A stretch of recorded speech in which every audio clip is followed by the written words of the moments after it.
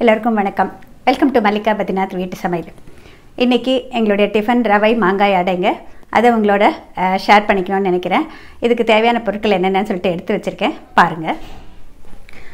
இங்கே எடுத்து வச்சுருக்க பருப்பு பார்த்திங்கன்னா, இது கால் அளவுக்கு துவரம்பருப்பு, கால் அளவுக்கு பயத்தம்பருப்பு, கால் அளவுக்கு கடலைப்பருப்பு. இது மூணு சேர்ந்து முக்கால் அளவுக்குன்னு இது 1 டேபிள் ஸ்பூன் அளவுக்கு உளுத்தம்பருப்பு.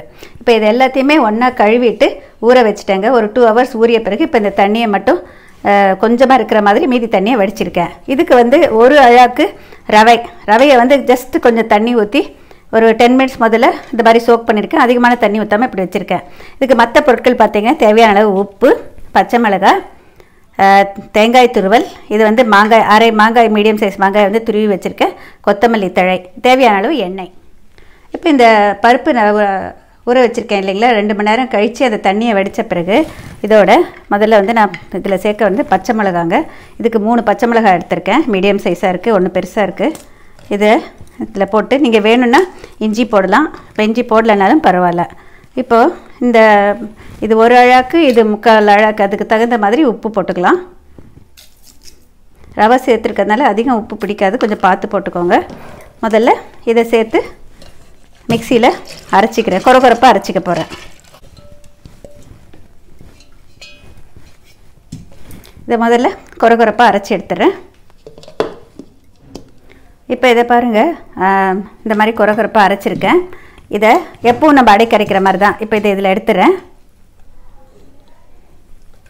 இப்போ இதை அரைச்சது இதை எடுத்துட்டேங்க. இப்போ இந்த ரவை ஊற வச்சுருக்கேன் இல்லையா, இதை இதில் சேர்த்துட்டு ஜஸ்ட் ஒரே ஒரு திருப்பி எடுக்க போகிறேன்.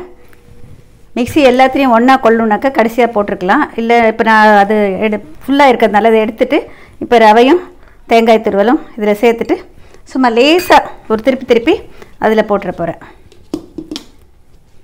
இப்போ பாருங்கள், ரவையும் தேங்காயும் ஜஸ்ட்டு சேர்கிற மாதிரி இந்த மாதிரி லேசாக திருப்பிட்டேன். இப்போ இதையும் இதோட சேர்த்துறேன்.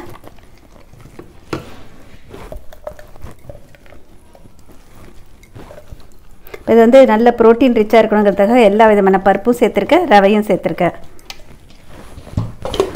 இதோட இந்த மாங்காய் துருவி வச்சதை சேர்த்துக்க போகிறேன். இது ஒரு நல்ல அந்த புளிப்பு சுவை கொடுக்கும். கொத்தமல்லி தழை நல்லா பொடியாக கட் பண்ணி வச்சுருக்கேன், இது எல்லாத்தையும் சேர்த்துறேன்.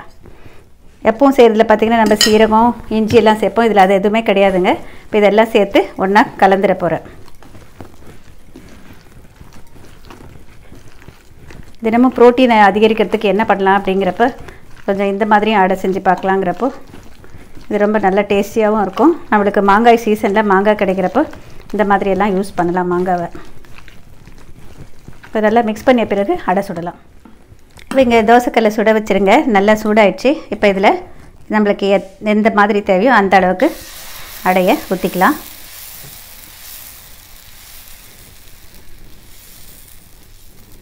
இது மார்னிங் பிரேக்ஃபாஸ்ட்டுக்கும் எடுத்துக்கலாம், இல்லை நைட்டு டின்னருக்கு வேணாலும் எடுத்துக்கலாங்க. சாயந்தரத்தில் டிஃபன் சாப்பிட்றவங்களுக்கு பழக்கம் இருந்தாங்கனாக்கா குழந்தைங்களுக்கு இந்த மாதிரியும் சுட்டு தரலாம். இப்போ இதை இந்த மாதிரி கொஞ்சம் கனமாக ஊற்றிருக்கேன், இப்படி மூடி வச்சிடுறேன். கீழ்பாகம் சுட்டதும் திருப்பி போட்டுட்டு நம்ம எடுத்துடலாம்.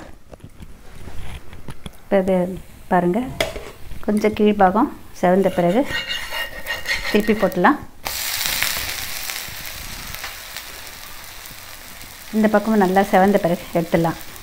எப்போதும் பண்ணுற அடை மாதிரி தான், ஆனால் நம்ம அரிசி யூஸ் பண்ணல, அதுக்கு பதிலாக ரவை யூஸ் பண்ணியிருக்கோம். இது ரொம்ப ஷார்ட் பீரியடில் நம்ம ஊற வச்சுட்டு உடனே அரைச்சிட முடியும். இதுக்கு வெங்காய சட்னி, தேங்காய் சட்னி இல்லைன்னா எதுவுமே இல்லைன்னா ஊறுகாய் இருந்தாலும் போகிறோம். இப்போ இருக்கிற டயத்தில் நம்ம எந்த பிக்கிள் வச்சுருந்தாலும் அது கொடுத்தா போதுமானது. சட்னி தனியாக அரைக்கணுங்கிற அவசியம் இல்லைங்க. இதுலேயே புளிப்பு காரம் இருக்கிறதுனால நல்லா டேஸ்டியாக இருக்கும். இப்போ பாருங்கள், கீழ்பாகம் செவந்திருக்கான்னு பார்க்கலாம். கொஞ்சம் குறைத்த தண்ணியில் வச்சுருக்கேன். பாருங்கள், இப்படி நல்லா செவந்துருச்சு. இதில் மாங்காய் சேர்த்துருக்கிறதுனால நம்மளுக்கு அதிகமாக எண்ணெய் இழுக்காது. பாருங்கள், கொஞ்சம் தான் விட்டேன், அதுவே நல்லா தெரியுது. அதே நேரம் நல்லா சாஃப்டாகவும் இருக்கும். இந்த அடை பார்த்து நம்ம கவனமாக 2 பக்கமும் திருப்பி போட்டுட்டு எடுத்து சர்வ் பண்ணிடலாம்.